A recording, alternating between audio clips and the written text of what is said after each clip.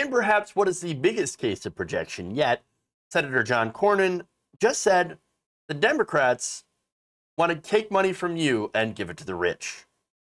Take a look. Growing up, I remember learning about the story of Robin Hood. Robin Hood stole from the rich to give to the poor. But actually, the Democrats want to take money from hardworking, middle-income American families and give it to the rich. Now, you have not heard that very often. There's a reason we haven't heard that very often, because it's not true. It's complete and total BS. Wow. That is, forget the pun here. That's rich. That's real rich. Incredibly ironic. An incredibly ironic statement from a party that gives all the money to the rich. And let me give you some examples, right? The biggest one is the recent Trump tax cuts back in 2018. For the first time in American history, as a result, the 400 wealthiest people paid a lower tax rate than any other group. This according to a study by economists Emmanuel Saez and Gabriel Zuckman at the University of California, Berkeley. In 2020, the average household in the 1% received a tax cut of $50,000. That is 77 times larger than the average cut for the bottom 80% of Americans. So that tax cut, lauded by all the Republicans, literally passed by a Republican administration, gave money to the rich. Come on, man. And look, here's the thing, too. Tax cuts for corporations never expire. They're permanent. The ones for the middle class, though, they do expire. They have a sunset provision. And so, you know, that's that situation. Permanent tax cuts for corporations. Ridiculous. And that's why it's a scam. And so incredibly laughable to see this guy talk about how Democrats are the ones who want to give all the money to the rich people. Now, don't get me wrong. Both parties do love to give money to the rich people. Of course. Republicans give everything to the rich. Democrats still give most to the rich, you know, because of the donors, and that's how that works. But not everything. So now why is this guy, John Cornyn, suddenly using leftist, you know, kind of progressive rhetoric as far as, oh, they want to give the money to the rich. But that's what you want to do. With the implication of, if you elect Republicans, then we're not going to give the money to the rich. Which is, again, laughable. Absolutely laughable. And the reason that they do this, they use this rhetoric, is because it resonates with the American people. Everybody knows that there's something massively wrong with the income distribution in this country. Something stinks. Okay, something's rotten in Denmark. Or literally in John Cornyn's office. The rich get richer, the poor get poorer. And that's been happening for a long time. But it was really the kind of the pandemic that woke a lot of people up to seeing how bad it really, really is.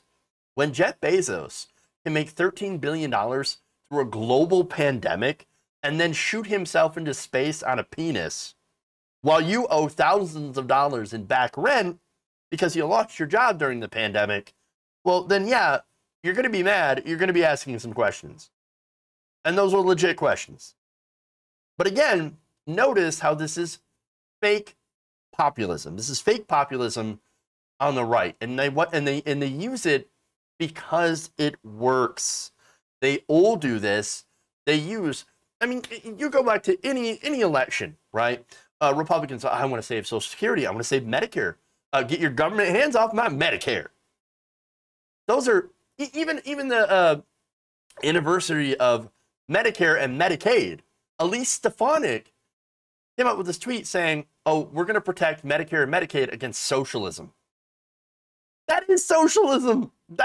These are left-wing programs signed into law by LBJ.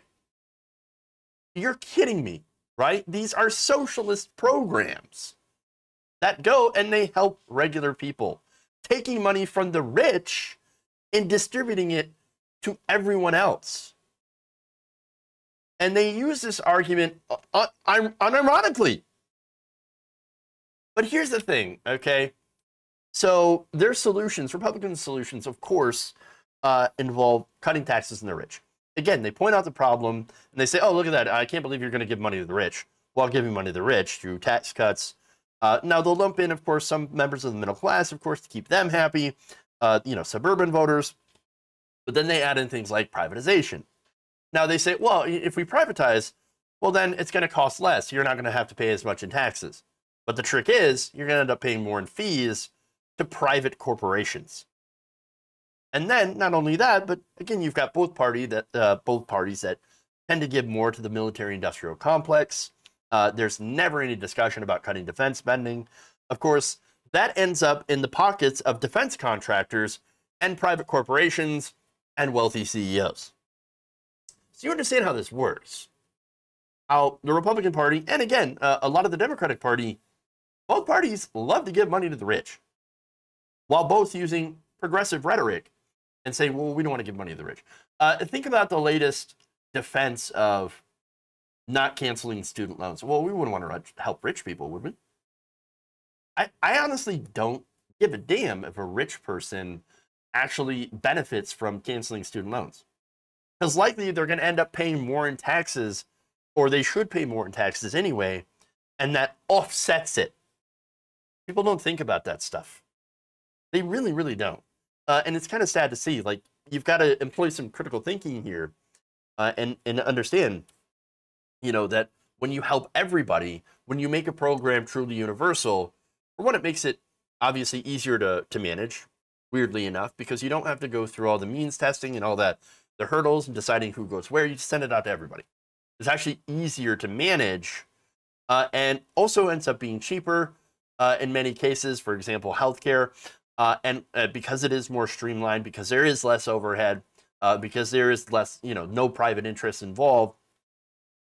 And it just ends up being better. And it makes it much more difficult to get rid of. And that's the other thing, too. You make something universal, you can't get rid of it. That's why we still have Medicare. That's why we still have Medicaid.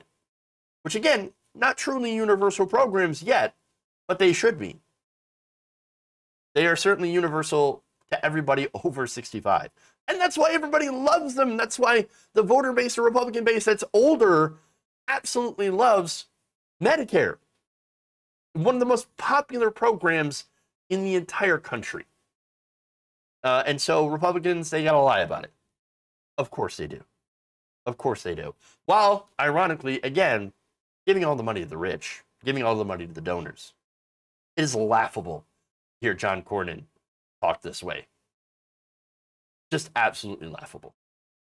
If you enjoyed this video, please give us a like and share with your friends. You can subscribe and help out the channel by becoming a patron. It's patreon.com/Jeff Waldorf, or you can become a channel member as well by hitting the join button below.